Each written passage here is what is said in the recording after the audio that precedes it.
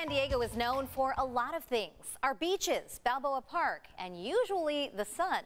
But June gloom is in full swing right now, coming after a dreary May gray.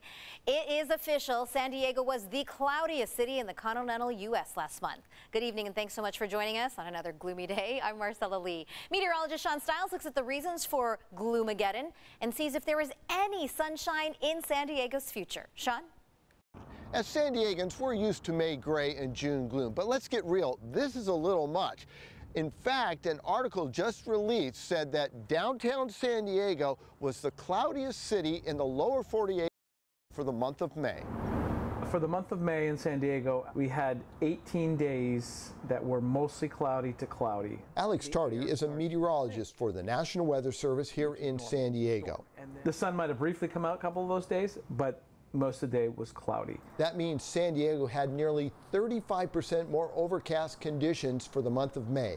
Gloomageddon. We normally have 11, so that's 7 more days. And if you think the sun was missing for the city of San Diego, you were right. We had no days, 0, that were clear. There was always clouds hanging around every single day. Normally we have about 4 days, even in May, that are clear.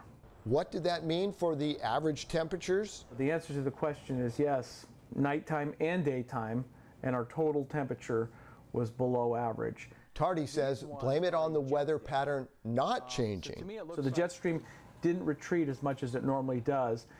Ocean temperatures got down to 52 degrees in April in La Jolla. You add in weak storms moving through the area, and you have a deeper marine layer that's more widespread and harder to burn off. That pattern looks to last through the 15th. 10 days from now, and we do finally see a little change, this big H. But there is hope on the horizon. If that can win out and shift to the west coast, we could finally see a pattern change with more sun, much warmer conditions. And as Alex said, these low pressures will keep marching through, but come the mid part of June, there is a little bit of light at the end of the tunnel. Let's just hope it's sunshine. We'll send it back to you in the studio.